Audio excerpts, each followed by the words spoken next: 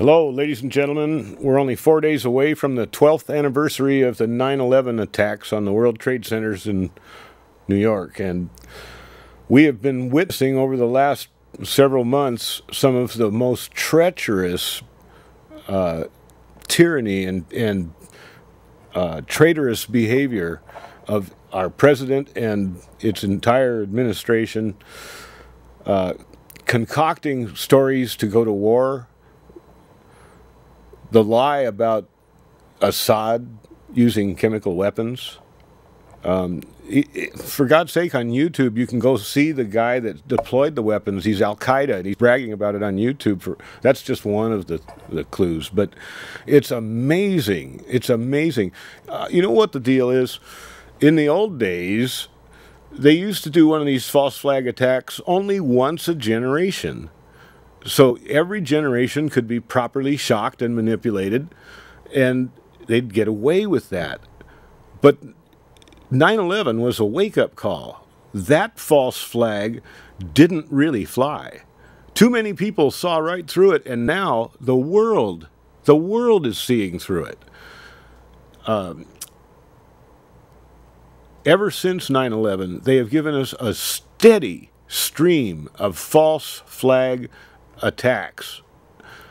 So steady that it's obvious. It's easy for us to spot them now. They can't get away with them anymore. The Boston bombing is a great example of that. They were about to blame it on, local domestic militias.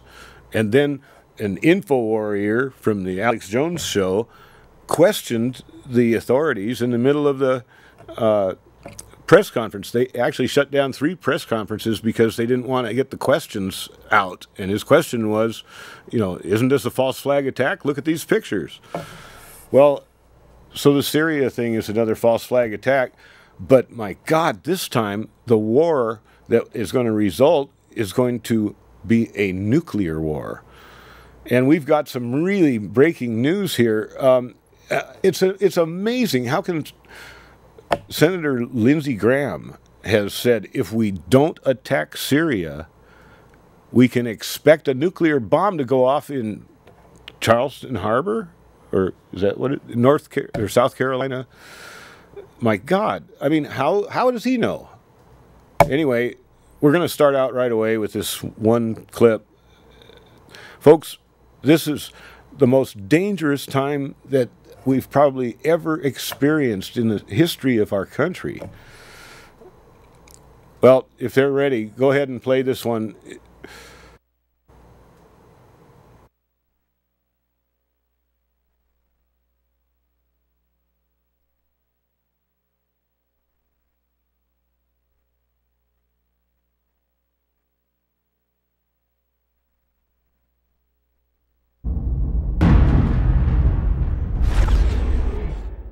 I'm Anthony Gucciardi, and last Tuesday, myself and Alex Jones delivered an exclusive report on super high-level military intelligence that revealed to us there was a Black Ops-style, unsigned nuclear warhead transfer going on from S.C.A.D.s Air Force Base in Texas to South Carolina.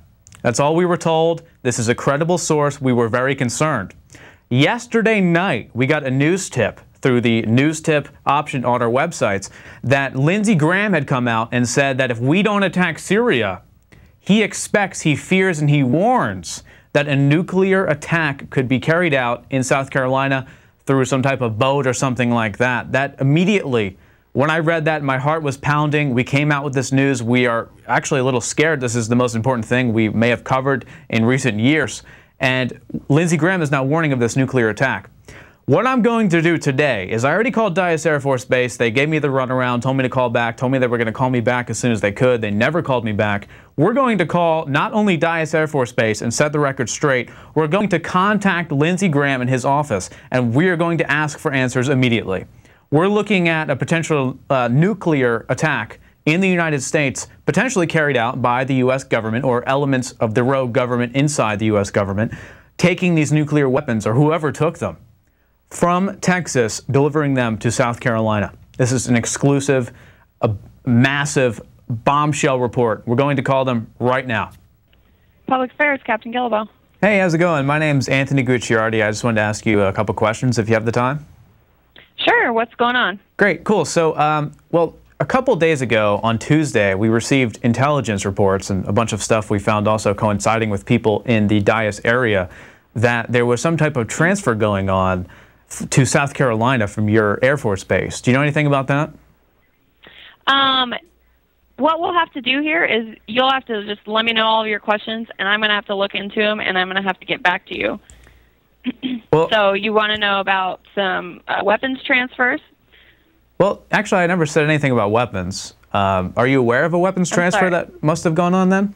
Let me clarify your questions, and then I'll get them down, and we will have to get back to you. Well, I'm just wondering if there was a transfer. I didn't say anything about weapons, but was there a weapons transfer going on? It seems to indicate that you were saying there was a weapons transfer of some kind. Let me just give you a little bit about my intelligence on this subject. We know from high-level military sources that we're not going to talk about that there was indeed a nuclear warhead transfer from S.C.A.D.s Air Force Base. And then we do know on that same day, after we got this intelligence, that Lindsay Graham came out and said in a speech that if we don't attack Syria, there could be a nuclear attack in South Carolina, Charleston. And I also happen to know that the S.C.A.D.s nuclear warheads were being transferred to South Carolina.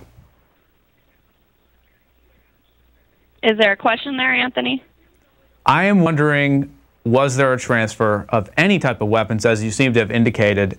This is a serious thing.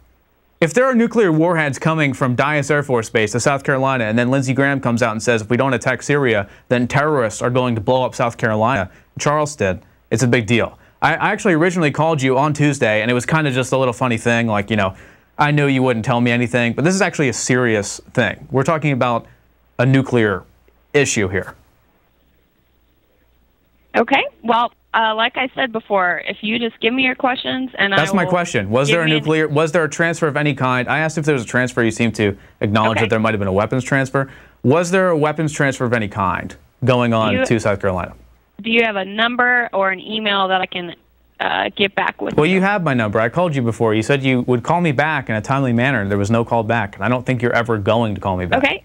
I think that was somebody else in my office, and I don't believe you left a number with them. Well, we left the number. Okay. So will you please get to me again? Sure. We'll give you a number. So when are you guys going to give me a call back with some answers? We can probably get back to you by the end of the day. And you are just looking for the question that I have right now. Was there a transfer? Was there a transfer of any kind to South Carolina?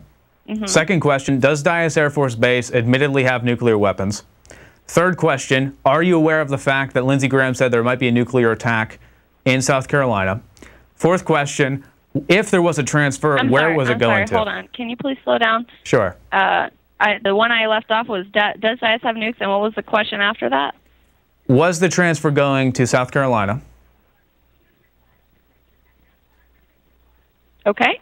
And are you or any of your higher-ups concerned whatsoever that Lindsey Graham says there might be a nuclear strike on South Carolina based on the intel that S.C.A.D.s Air Force was transporting nuclear warheads to South Carolina just hours before he came out and said that? Yeah, we'd really appreciate you calling us back today. And please, as soon as you physically can do so, please give us a call back.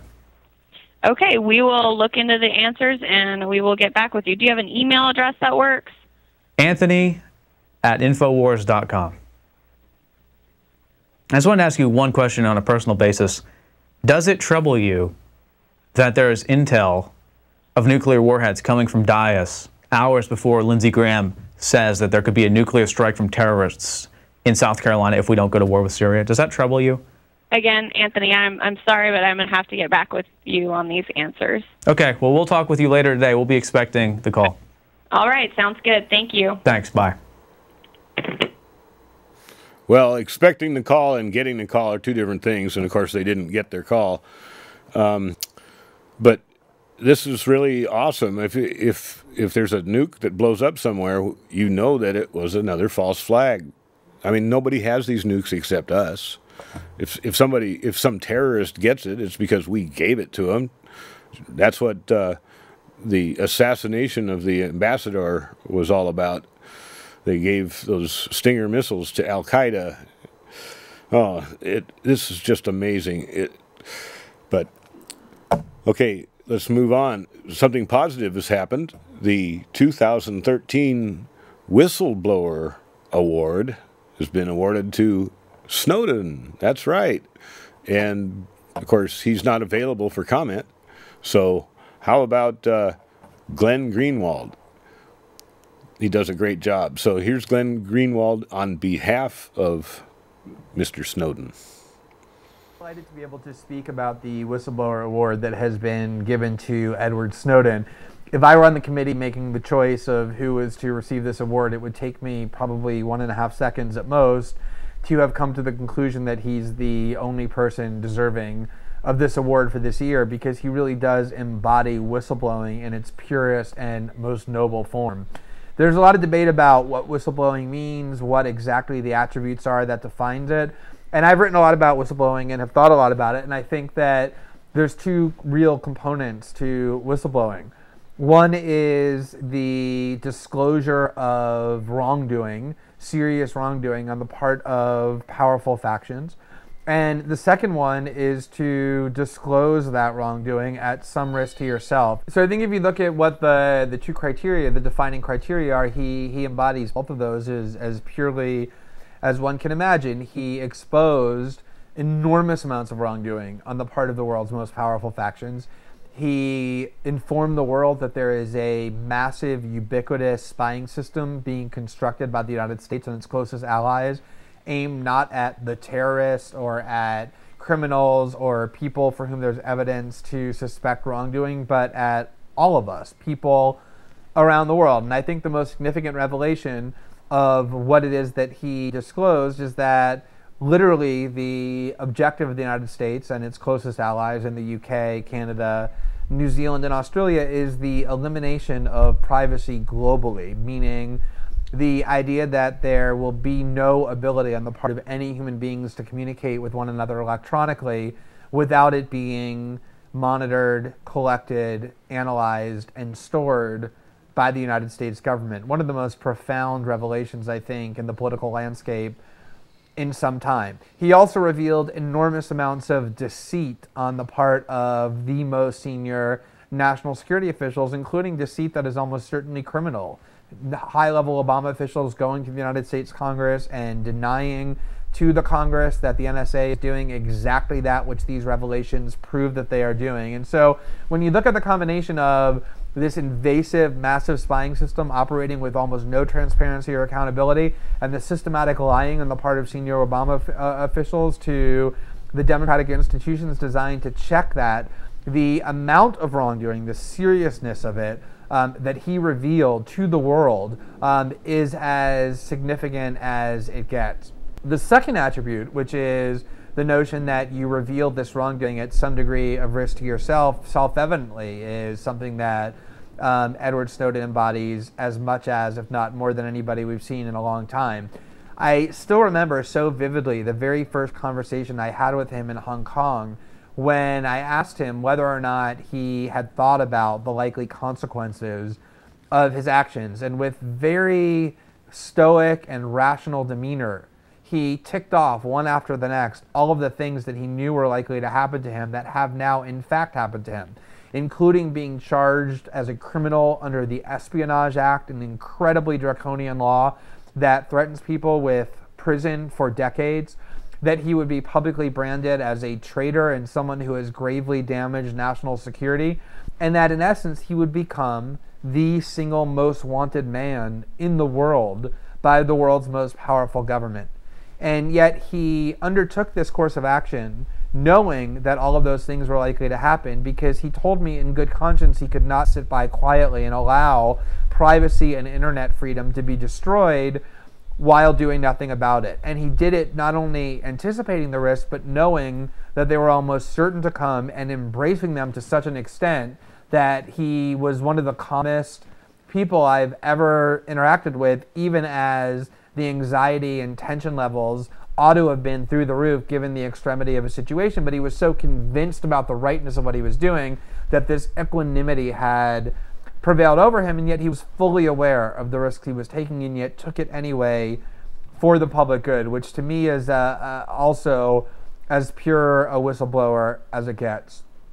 Ultimately, though, I think that what will end up being most significant and most enduring about the whistleblowing of Edward Snowden is not the specific information we end up learning about what the United States and its allies are doing in destroying privacy worldwide, nor will it be the truths about the U.S. media and the world media and their relationship to political power and the way they've allowed these systems to go undetected and unreported for so many years until he had the courage to step forward. I think what will be really most enduring is the lesson that he has taught all of us, the lesson about the power of a single individual to change the world, literally, through nothing more than a powerful choice. Edward Snowden, 3 months ago, was as ordinary of a person as it gets. He was born into no positions of wealth or power. His parents are middle class or lower employees of the federal government. He had no positions of prestige or special access of any kind. He grew up in a lower middle class background, was just a low-level employee of a national security state when he first entered it. And yet, through the choice that he made, he has literally radically transformed how we understand our relationship to political power, what the position of the United States government is vis-a-vis the entire world. He has triggered massive debates all over the planet about the importance of internet freedom and privacy and the dangers and menace posed by the U.S. surveillance state. Really a single individual who just on his own made a choice that had extreme ripple effects on all sorts of realms that I think to this day are still underappreciated and unknown. And this lesson, that any individual, no matter how formidable the adversary seems, no matter how entrenched the oppressive institution appears to be, can stand up to that institution and challenge it and shine light on it and bring about real change, I think is a lesson that all kinds of people around the world, from very young to very old, on every continent in the earth,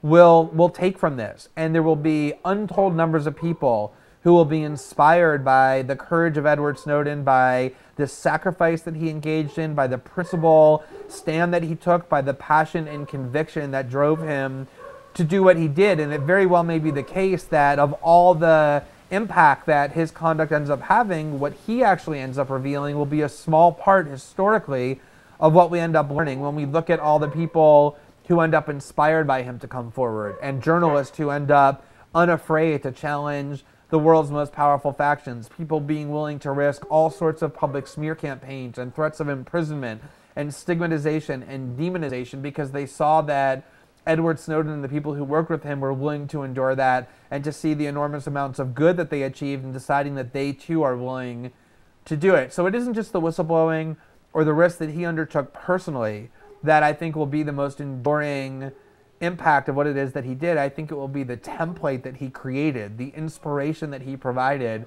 for other people all over the world in all kinds of different realms to do the same. And I think the reason to award whistleblowing and to honor it and to give an award to whistleblowing isn't merely to give that individual the recognition that they are due, but also to send a signal to the world that whistleblowing is something that we honor and that we celebrate because of its incredibly potent and consequential impact on the rest of the world. And there's clearly nobody who has vividly illustrated the impact of whistleblowing as potently as he has, certainly this year and probably for many, many years. So I think this was an extremely brave, but also a very meritorious selection.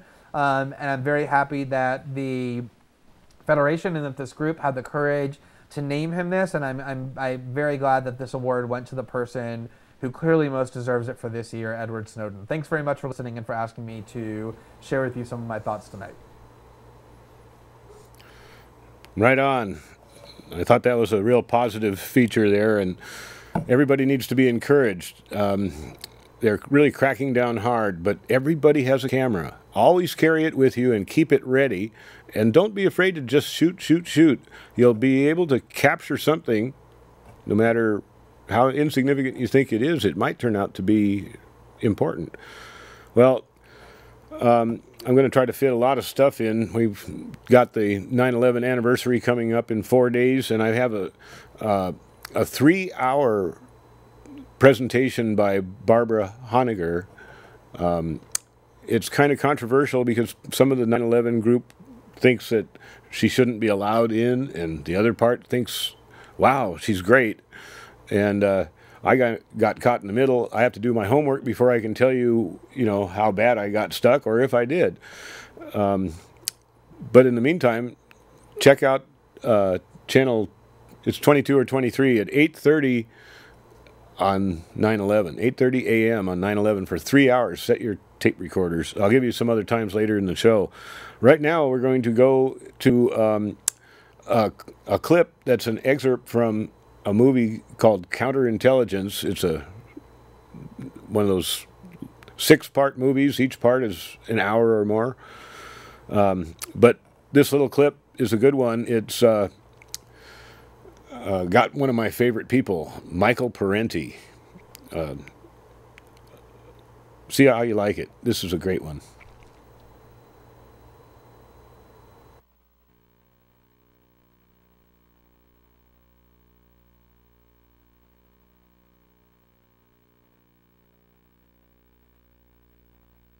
How much would you attribute the increase in conspiratorial thinking to that red line? There has been an explosion of conspiracy theories flying fast and furious over the internet. Those conspiracy people... A lot of the conspiracy theories, of course 9/11 conspiracy theory goes back to the Bush era. I'm Jesse Ventura, and this is Conspiracy Theory. Well, conspiracy mongering. Fringe conspiracy theorists. Conspiracy theorists. People who foment conspiracy theories, crazy conspiracy theories, full-blown American conspiracy theories. Conspiracy theories are a great American pastime. And not all of them are on the right. There's plenty on the left as well. Never told a soul about it. In fact, they engage in a vast conspiracy. You get accused of being a conspiracy theorist. Speculation, conspiracy theories. Let us never tolerate outrageous conspiracy theories. Painting this type of picture only feeds the delusions of those who wear tinfoil hats around their house. You know, there have always been crazy people who gravitated, if they have schizophrenia, who gravitate toward conspiracy theories. Those true believers in the mystic power of New Age crystals, spirit channeling, of people who talk to trees. Now, I don't consider myself a conspiracy buff at all, but when they get a lot of coincidences, I get a little suspicious. How does this term conspiracy theory get used, and what are the purposes that it's used for? Conspiracy theory is a little bit like the word propaganda, and it's used specifically to discredit someone and to say, in effect, you're nuts, you're making it up, or you don't know you don't have knowledge about this, or that you're irrational. That's the description of a conspiracy theory. So that is a very effective way, and frequently used in the mass media and by media commentators and reporters as a means of discrediting points of view that they don't agree with. Conspiracy theory is a term that's used whenever anybody ascribes conscious intent to people with power. So I can say to you that school teachers are concerned about their salaries, and they're organizing, and they're threatening a strike, and they're pressuring. I can say to you that farmers are doing this and looking for subsidies and facing certain policies. But the minute I say to you that the very people at the top, the plutocracy, the very rich and powerful, the ones who own most of America, that they are consciously pursuing power and wealth, someone will come along and say, what do you have, a conspiracy theory? Or they'll say, oh, you're cynical or you're paranoid. Their view is that stuff just happens. Things just happen, unintended consequences, or our leaders are stupid and they're jerks, or they're confused and they don't know any better. And of course, the critic knows much better than everybody else. People who operate in this world operate with intent. There's no such thing as imperialism without imperialists. There's no such thing as capitalism without capitalists. There's no such thing as rulers who are somnambulists who walk around in their sleep. You watch out for your interests. You watch out and you make calculations. What makes you think that David Rockefeller doesn't? What makes you think that the people at the top don't do it? And what makes you think they don't collude and organize? Or what do you think? You have a group of people who sit around in a room and they plan this? And I always say, oh no, God, they don't sit around in a room. They meet on carousels and they go up and down merry-go-rounds, or they meet skydiving and they hold hands and they argue. Of course they sit in rooms. Where the hell else are they going to meet?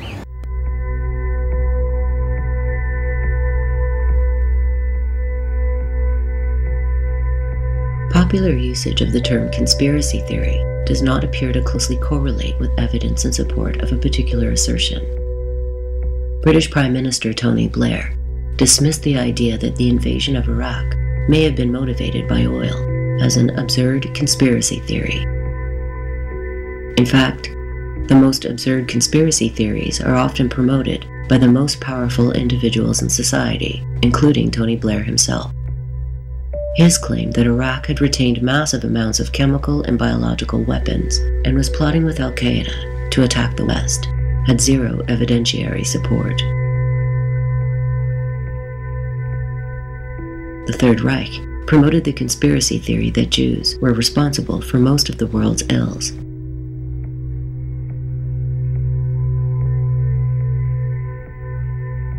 During the Cold War, American policy planners claimed that the Kremlin was engaged in a worldwide communist conspiracy, even while their own intelligence reports suggested the opposite. More recently, Muslims have become the primary scapegoat. In 2008, the John McCain presidential campaign mailed out 28 million copies of the pseudo-documentary Obsession, a hate film suggesting that Muslims are engaged in a massive conspiracy to create a worldwide Islamic dictatorship. On the populist right, macro-conspiracy theories are often used to deflect attention from class analysis while encouraging scapegoating.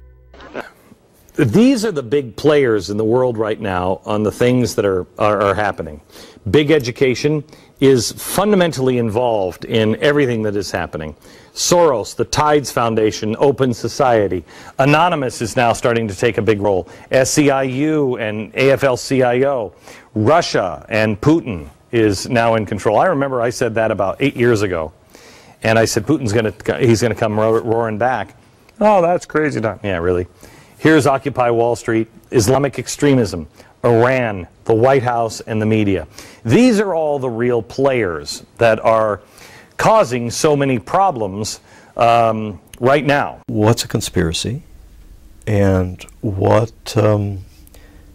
is everything that somebody says happened? Does that mean that that's actually happened? Some of the stuff that people believe about the CIA, or the national security state, or Jews, or black people, or Wall Street, or, you name it, liberal media, right-wing media.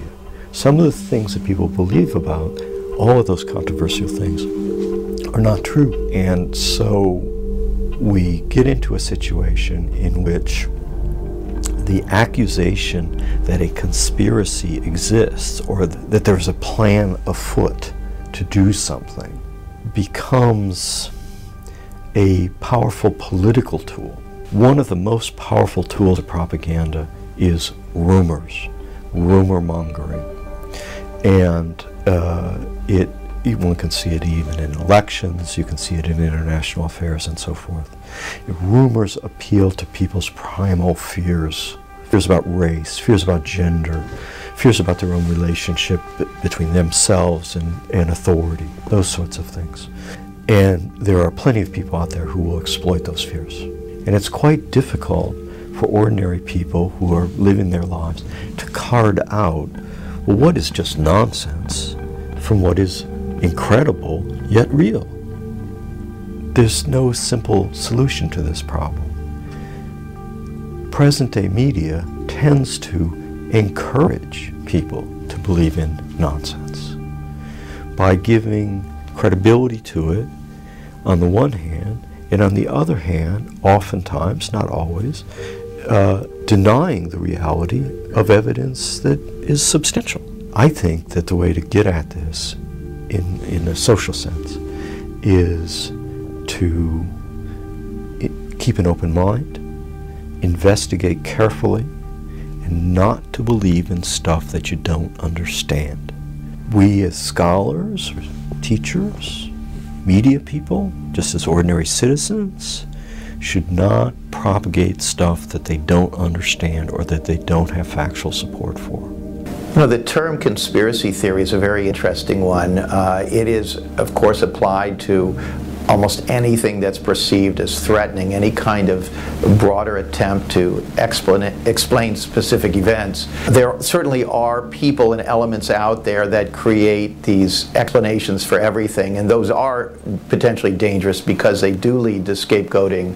On the other hand, there are actual people, actual covert operations, actual things happening that we don't know about, and it's very, very important to understand them. I mean, they are fundamentally conspiracies, which simply means several people colluding in a secret and illegal operation. Conspiracies are prosecuted every day in the courtrooms of this country, and theory is what we use to try to understand things. So I find the term conspiracy theory a broad brush pejorative, which I think is designed to suppress discussion. I do think we need to distinguish between those who see a bogeyman everywhere and those who do careful research and come to the conclusion in particular cases that there was some sort of an organized effort to do something, perhaps to remove a president or to achieve some other change of which the public was never informed. If you're going to look and say, you know, it's structures and systems that run the world, you have to realize that there are trapdoors in these structures and systems, and that not all of the structure, not all of the system is visible in the public record. And that's where we come back to what I say about deep politics and a deep state. We have to acknowledge that there are processes going on that are not finding their way straight away into newspapers and history books. And it's so interesting that America can see that about other countries, just has problems seeing it about itself. Yeah, we just have problems with our own introspection.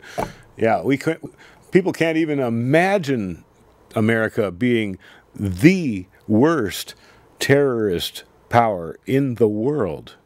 I mean, now, I must be some kind of a traitor to say something like that. Well, unless you consider facts mitigating, exculpatory, yeah, the truth should set you free, but not with the NDAA and not with the Patriot Act. Truth doesn't set anybody free. Remember, Obama said when he first started that he was going to be a champion of the whistleblowers. Yeah, right. Well, anyway, we've got another video right now that's one of my favorites, Abby Martin. Amy Goodman. Abby Martin. Okay, Abby Martin from Russia Today, breaking the set.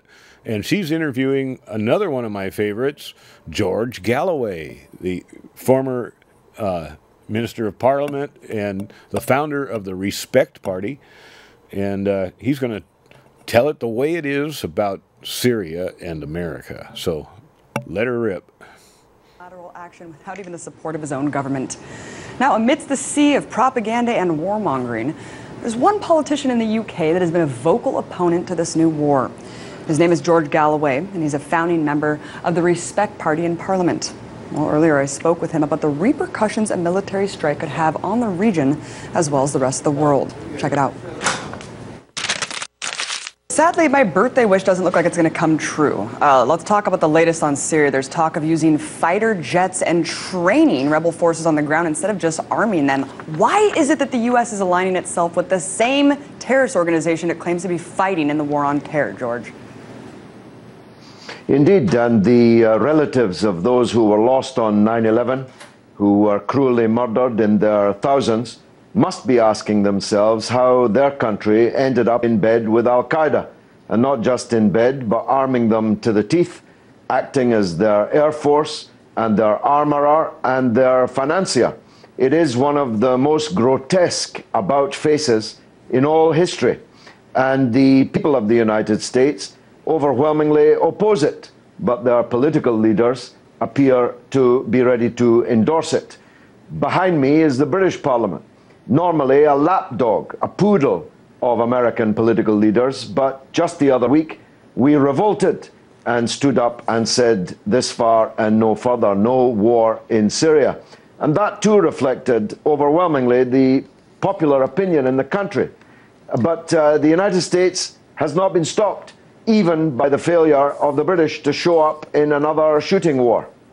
Yeah, I mean, the hypocrisy is running really strong, George, and I was surprised to see the criminal conspirators from doctoring the Iraq intelligence in the British Parliament vote no. It made me really happy. A lot of proud moments there from the world leaders. And as we've seen unfold in Iraq post-occupation, there's now a complete civil war rife with sectarian violence. It's a complete disaster. Is it that the decision makers don't understand the religion and the region, or is it that they just don't care? I don't think religion has anything to do with it. Religions believe in the prophets, peace be upon them. Our leaders believe in the prophets and how to get a bigger piece of them. It's about domination. It's about Israel. It's about the projection of American power and the terrifying of potential rivals and competitors. In this case, principally Russia and China. I don't think that they're acting very terrified at this moment. And so the United States is in for a contested war in Syria. And that's why the congressional representatives would be wise to heed the lesson of Iraq. The United States lost thousands of soldiers and tens of thousands of wounded soldiers, maimed many of them forever, and many of them committing suicide or murdering people when they got home in the decades since. And many of them, of course, ending up on the streets, homeless and jobless.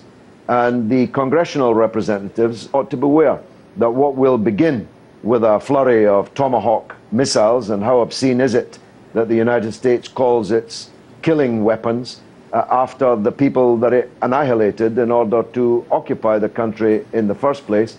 It will start with a flurry of Tomahawk cruise missiles, but it will end in a shooting war on the ground and with an occupation, and one in a country with 23 religious and ethnic groups within it, and in the most combustible possible piece of territory on the earth. The Syrian people will fight them back, Syria's friends will fight them back, and they will fight them back everywhere, not just in Syria. You know, I say it's like we're killing Syrians to show the Syrian regime that killing Syrians is wrong. I just can't wrap my head around it, George, and the stakes are very high, as you just outlined. Well, put this one in your mind, Abby. The next time you see President Obama happy clapping in a Christian church, the Al-Qaeda sacked a town called Ma'alula, which I know very well in Syria, where the people are the last people on earth still conducting their Christian services in the language of Jesus, in Aramaic. It is one of the most serene and beautiful and peaceful places on the earth, filled with Christian churches and monasteries and nunneries. And the people there were slaughtered over the last 4 days, literally slaughtered, with their necks, their throats cut, their heads sawn off. The Christian churches are on fire at the hands of Al-Qaeda. That's Al-Qaeda, paid for and armed by the United States of America. It makes me physically ill to hear that, George, that we're actually bombing the cradle of civilization, the birthplace of humanity. We're not respecting the birthplace of Christianity in terms of these leaders who claim that they're Christian. George, we've both been reporting they're never done telling us. Yeah, they're never done telling us how Christian they are. Exactly. They wear it on their sleeves. Well, you know, we've both been reporting that a British firm allegedly sold nerve gas to Syria. Let's wrap our minds around this one. 10 months after the civil war broke out. Also, the Digital Journal is reporting that the S.C.A.D. intelligence gave the rebels chemical weapons. Why are these insanely contradictory facts not reported on in such a serious climate of debate? Well, we can't even get them in the British so-called mainstream media. The fact that Carla Ponte, the United Nations rapporteur, in May of this year, just a few months ago, at the beginning of the summer, this summer, reported that the Syrian rebels had used the very sarin nerve gas that they're telling us now must have been used by the Assad regime. The Turkish authorities captured a group of Syrian rebels making their way across the Turkish border, bearing loads of this very sarin gas. They're trying to pretend that you have to be a state to have your hands on sarin gas. But less than 20 years ago, a group of Shinto obscurantists living on the lip of Mount Fuji in Tokyo used this gas in the Tokyo underground, killing and maiming a very large number of people in the name of Shinto. So any group, any gang, any mob of gangsters can get their hands on sarin gas. And I'm absolutely convinced that the Russian President Putin is correct. I don't believe he'd be continuing to insist upon it if he had any doubt about it, that this weaponry either was an accidental discharge from the rebels' stockpile or was a deliberate provocation to bring in the Western powers into this war, which of course, as soon as President Obama drew a red line on this issue, he was openly inviting. So that's one point. But the other point is this. Behind me in the British Parliament in the 1920s, Winston Churchill said this upon dropping chemical weapons on Iraqi Kurds. He said, and I quote, "I don't understand what all the fuss is about, dropping gas on rebel tribesmen in the north of Iraq. We have been dropping chemical weapons on people of the so-called third world for the best part of a century. The United States dropped an ocean of chemical weapons on the people of Vietnam, and their children are still being born today deformed as a result of it. The United States used chemical weapons against the Iraqi resistance in Fallujah just a decade ago, and Israel used chemical weapons against the Palestinian people in Gaza just 3 years ago. The hypocrisy is monumental. It's of Everestian proportions. It's astounding, but the media George. It's simply astounding. will not report this. It's astounding. And yeah, I mean, the toxic legacy in Fallujah is even astronomically more than Hiroshima, shockingly enough. And as you said on the floor of Parliament, you said, would Assad be insane enough to launch a chemical weapons attack on the exact same day that UN weapons inspectors arrive in Damascus? And if he is that insane, what's going to happen when we do launch Tomahawk cruise missiles over the region? George, I wanted to move on to Israel. You mentioned Israel before. Right now, they are lobbying super hard on the Hill. Right now, AIPAC is going out on a full-on lobbying campaign for serious strikes. How much of this war is about Israel? Well, it's a full-court press by the Israel lobby in Britain and in the United States. They failed in Britain. They appear to be succeeding in the United States, and at least it unmasks a pretty monumental conspiracy. John Kerry told the world that the Arab regimes in the Persian Gulf are going to pay for this war. Israel is lobbying hard for the war and getting ready for it. So we have the most grotesque coalition ever assembled in history. Al-Qaeda, the United States, Israel, Saudi Arabia, and other Persian Gulf states. Who could have made such a scenario up? But be careful what you wish for, because I'm certain that Israel will be in this war big time and very quickly, because I'm certain that Syria and its friends will immediately turn the war, take the war to Israel in the first hours after the United States bombardment of Syria begins. Israel presumably will retaliate and enter the war. We'll then have an Arab-Israeli war fought on top of the oil fields and in the midst of one of the worst depressions that the developed world has ever seen. So look out for the oil price rocketing, perhaps quadrupling, as it did in 1973-74. Look out for the Straits of Hormuz being blocked and no oil moving out of the Gulf to the world. Look out for the Suez Canal being blocked and attacked. Look out for war throughout the world. There's going to be murder and mayhem throughout the world. That's what happy, clappy, Mr. Christian, Barack Obama, who just the other day was hailing the memory of Martin Luther King, is about to visit on the world. Well, it's a disgrace. And as Upton Sinclair said, you know, when fascism comes to America, it's going to be wrapped in an American flag and on a Bible. George, I wanted to talk about your documentary. You just started a Kickstarter for the killing of Tony Blair. What is this movie? And you're kind of a big deal. I'm sure you could have gotten a lot of corporate sponsors to make this film. Why go the grassroots route? Well, we wanted democratic funding of the film. I could have gone to a few rich people and raised a lot of money, but I decided to go to thousands of not rich people and raise a little money from each of them. And we reached our Kickstarter £50,000, that's about, what, $70,000 Kickstarter fund limit. We reached it in less than 1 week. So we have just under 30 days to go to raise the money that we need to make the equivalent of Fahrenheit 9/11. We intend, our goal is ambitious. We intend to put Tony Blair, the Middle East peace envoy, that's going well, isn't it, Tony, in prison for crimes against humanity, for war crimes. He murdered the Labour Party. He helped murder 1 million people in Iraq. He has caused uncountable deaths in Afghanistan and in Lebanon and in Palestine and in Syria, where he's egging Obama on for a new war.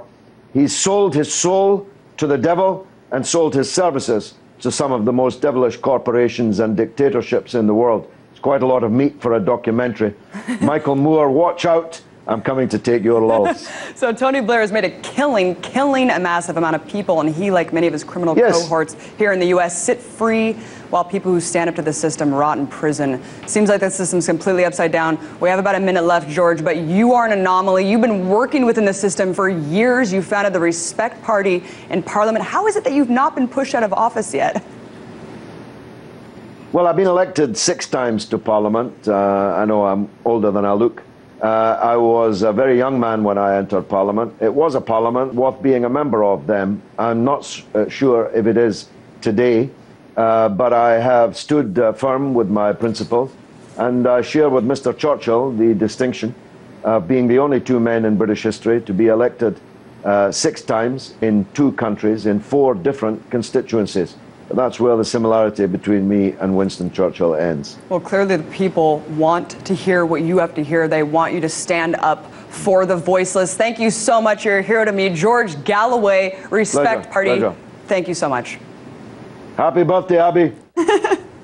Still ahead, activists gathered in front of the White House to call attention to the force feeding happening to Gitmo detainees. Manuel Rapolo was there, and he'll bring us the latest. Press is critical to our democracy. Guantanamo Bay. For many, it's out of sight, out of mind. But what about the dozens of innocent men being held indefinitely who have already been cleared for release years ago? Well, lately, the corporate media has been enjoying a total blackout on any news about Gitmo. But one group of activists have been consistently calling attention to the issue by holding rallies here in Washington, D.C. every week, demanding that the prison be closed. Breaking the set, producer Manuel Rapolo got a chance to attend one of these unique demonstrations outside of the White House. Check it out. Stop the force feeding now! Demonstrators outside the White House are once again calling on the Obama administration to close Guantanamo Bay prison and end the practice of force-feeding detainees that are currently on a hunger strike. The hunger strike at Guantanamo has now far surpassed 200 days. Demonstrators are here again trying to raise awareness about the plight of these prisoners. Human rights groups as well as the UN have declared the practice of force-feeding a form of torture, a point being made by activist Andres Contreras, who has undergone a 61-day fast in solidarity with Gitmo prisoners. I've been fasting for 61 days on water only, some calories through coconut water, but mostly water and vitamins and minerals and salt.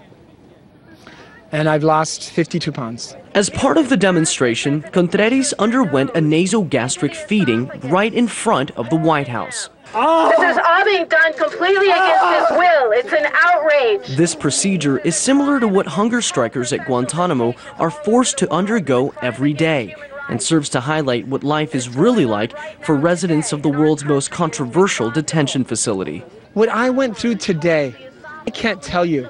I thought it was going to be so much simpler.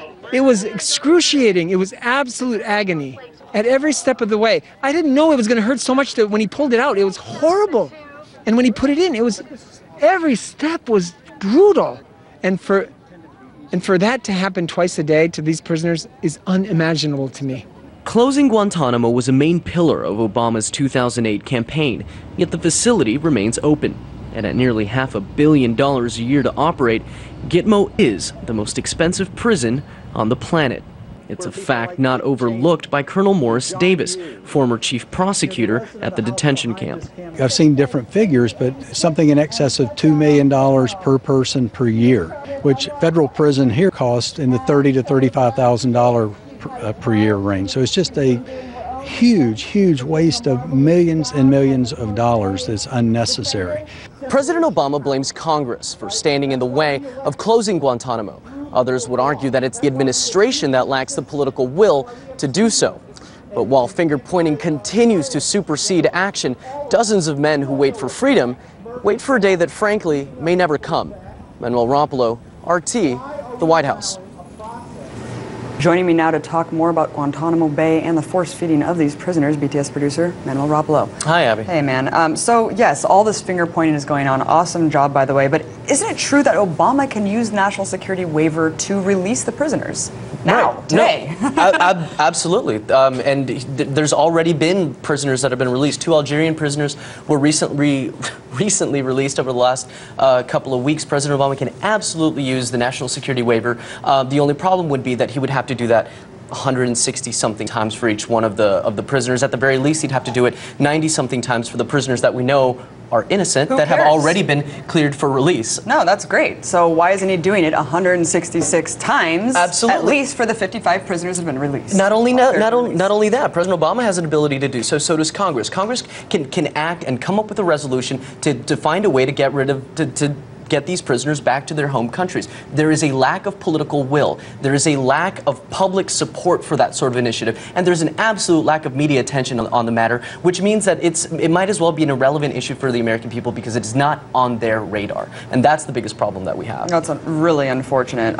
Let's talk about this horrific force-feeding procedure. It was really hard to watch that guy, and you know, Manny, we've covered this before on the show, and Mos Def, the actor and rapper, went through the practice on camera, and people were like, oh, he's an actor, he's not really being heard. I mean, was your friend acting here? This is absolutely hard to watch, especially knowing Andres. I've worked with him in activist circles in the past. He lost, first of all, he lost 50 pounds off of this hunger strike. What he's undergoing, what you're seeing right now, they're using a 6mm tube. What they use on Guantanamo prisoners is a 10mm tube, so it's far more harsh. And that doctor that you see next to him, I had a chance to speak to him for a while, and what he was explaining is that this doesn't have to be torture. Using a nasogastric tube for feeding is standard practice for people, you know, when you need to be fed. If you are not complying to this, if you're not doing this willingly, that is torture. That is a horrible thing to do to a person. If the tube goes in too far, it can pierce the brain. If it goes in too deep, it can pierce a lung. You can drown. You can get an infection from this. There are a number of risks associated when it's done correctly, let alone when somebody is fighting to not have this done to them. We know that they are, and they're doing it twice a day to these people, twice a day, every day, to half of these prisoners. Okay, we're going to call it short right there. I have enough material that I could go another hour or two. Every week, the same thing. I'm going to be on again next week, right after 9/11, next Saturday. In the meantime, Marcela Pena from Architects and Engineers for 9/11, or Portland. Okay, you come on in and tell us. They've got a lot of stuff going on, and she's going to tell you a little bit about their plans. Hi, thanks for tuning in. I hope you've enjoyed the videos that have been shown so far. They've been pretty stellar.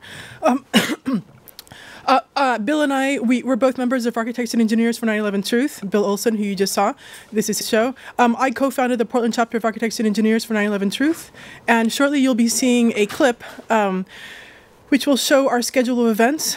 Please feel free to go to portlandae911truth.org. You're not seeing the .org on the portlandae911truth.org for this schedule of events. For the week of 9/11, which starts tomorrow and goes the entire week through next Saturday, we are having 14 different events in the Portland metro area. Tomorrow we're having at Beaverton, Maine, and at Vancouver Library in Vancouver, Washington. So tomorrow it's from 2 to 4. Please come and see the most recent video that we have to offer. And again, this is all about showing that controlled demolition is really what brought down the 3 skyscrapers which came down on 9/11 in New York City. It's a complete concentration on what happened in New York City. We don't delve into the Pentagon or what happened in Pennsylvania. But, you know, we can always talk about that in the Q&A. And again, this is a schedule of events that is happening starting tomorrow all through through Saturday. Hopefully, maybe you even saw the ad in the Oregonian yesterday. But please do go to portlandae911truth.org to see this again, and maybe to see it with more patience and more diligence. But again, portlandae911truth.org, and we would love to see you. We'll be giving away free DVDs of what you will be seeing at each of these events. I will be going to pretty much every single event, unless it's double booked like tomorrow is. Vancouver and Beaverton, Maine are happening at the same time. So tomorrow Beaverton, Maine Library, Vancouver Library. On Monday, Lake Oswego, Portland Kenton Library. On Tuesday, Hillsborough Library, Portland Hollywood Library. On Wednesday, Corvallis Library, Portland Hillsdale Library, Portland Midland Library, Salem Central Library. On Thursday, Clackamas Library, Hood River Library, McMinnville Library, and on Saturday, to end it all, we're having at the Portland Central Library. Again, please come and attend if you are unaware of the possible content of the DVD, and if you are aware and you want to bring a friend or a relative, or if somebody you want to get informed on the subject, please bring them. And again, we'll be giving away free DVDs of the movie that you'll be seeing, which is called 9/11 Expert Speak. Actually, it's called 9/11 Explosive Evidence Experts Speak Out. That's the name of the DVD. It just came out last year. We've had the founder of Architects and Engineers for 9/11 Truth come to Portland once this year and twice last year. And again, we'll probably be having him again next year. So, go to our website for upcoming events. But right now, we're having 14 events in this next coming week, starting tomorrow with 2 at the Beaverton Library and at Vancouver Library.